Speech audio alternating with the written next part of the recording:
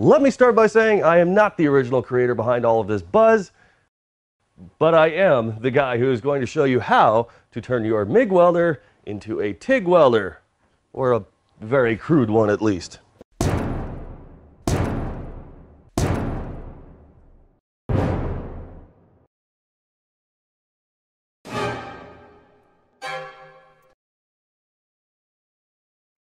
Now, a welding machine is essentially nothing more than a power supply. Some do it just a little bit different than others, and some have a different process and output and all the rest of that good stuff, but at the end of the day, it is nothing more than a power supply. You don't necessarily need a Fronius Transsteel 2200 to do it. In fact, you could use any of the other ones you have, provided that your consumables are the correct size to make it all happen. But we don't want to hear about welding machines and consumables. Let's just show you exactly how to switch all of that stuff over and use your power supply to, well, basically make a different process. Here we go.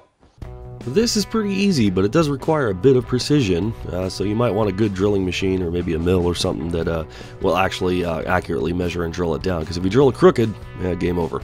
But you need a tip, a MIG tip, that will allow a collet to slide down into it after you bore it out. Speaking of boring it out, we have to first make sure we have enough room for our tungsten. That's what this drill bit is for.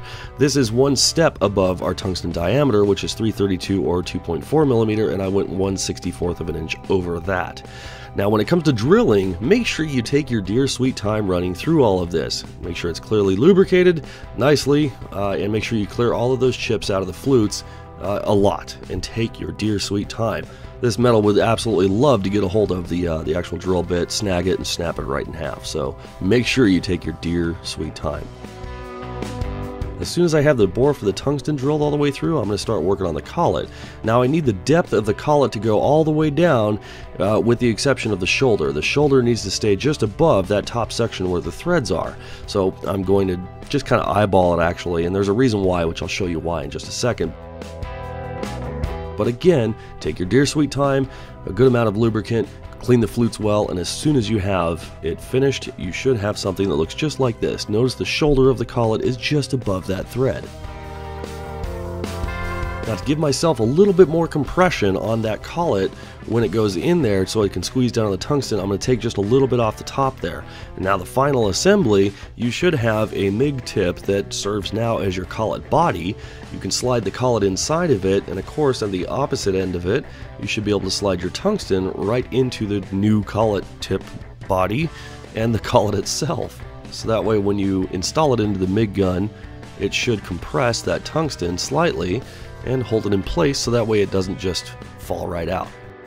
Now, in order to install it, there's nothing special about this. Just simply remove the nozzle, insert your new MIG, TIG, collet, tip, body, tungsten assembly into the end of it, and stick your nozzle back on. That's as easy as it gets as far as the torch goes. Make sure you give it a wiggle and it doesn't fall right out. Now on to the business end. I have my Fronius Transsteel 2200 set up to run in the synergic mode, but I don't need to weld anything like that. I'm going to go to manual, and I'm just going to set this around 16 volts because I'd like to do a lap joint, an 1/8 inch lap joint on some stainless steel just for fun here, because that's what I have laying around. Now, if you have a multi-process machine that has dual input gas solenoids, make sure that you put it on the MIG side, because that's what you're actually going to be using, is the MIG side. And speaking of gas, we're going to run 100% argon. Nothing, no steel mix, no nothing, just 100% argon to run TIG.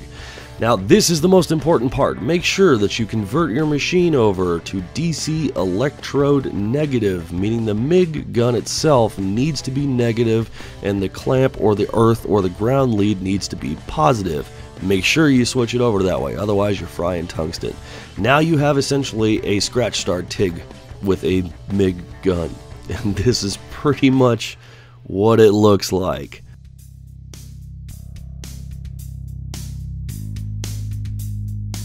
This is actually surprisingly difficult because it's so big and bulky, but you know what, this is a fun fact for you guys. This is the very first weld that I ever laid down doing this process, and I made sure to get it on camera so you guys could seriously laugh at what it looks like.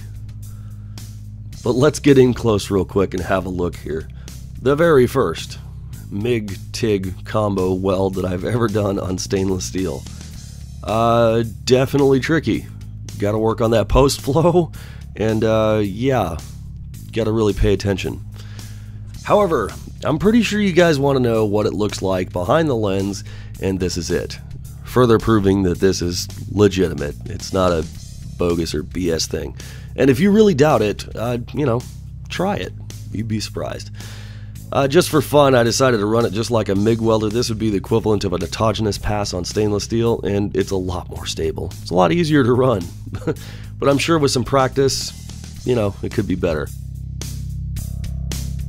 Now this is how I figured it would be actually easiest to run this, and it takes a little bit more body motion and movement because the MIG gun is a lot bigger than a TIG torch, but you know what, surprisingly it kind of made it a lot easier to do. But again, if you don't believe me, just try it. Now you know how to do it. This is just wild. So I guess the question, could I see this being useful? You know what, if you're in a jam or something and you need to get like some stainless welded, or you just need like a tight, precise, more precise maybe than MIG arc, and you have the stuff to make it happen, sure. Practicality wise, that's pretty tough. But you know what, it sure is fun. How about that? So yeah, maybe there is a use for it. I mean, if maybe you just want to fart around or, you know, enjoy it or something like that. But either way, hey, it is what it is. So that's about going to wrap it up for this episode. I want to thank you guys for watching. As always, if you need to get in touch with us, you can hit us up on the fabricationseries.com website, Instagram at the.fabricator, or facebook.com/fabricatorseries. Info is down in the description. And of course, comment, like, share, all the rest of that good. Make sure you ring the bell. I'm out of here. We'll see you guys later.